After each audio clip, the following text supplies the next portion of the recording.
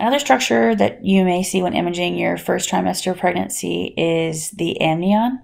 So here we have the anechoic gestational sac, the hyperechoic yolk sac, the echogenic embryo, and then this thin line that you can see around it is the amnion.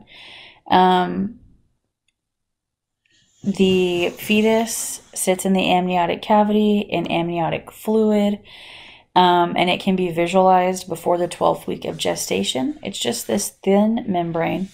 If you have a multiples pregnancy, you can see multiple yolk sacs, multiple embryos.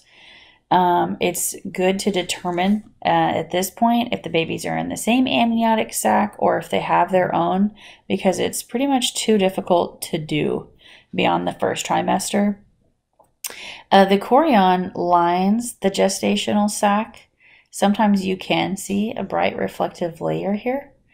The point of that is the amnion and chorion will fuse at 14 weeks. And the yolk sac will go away at the time as well. You'll no longer see that amniotic band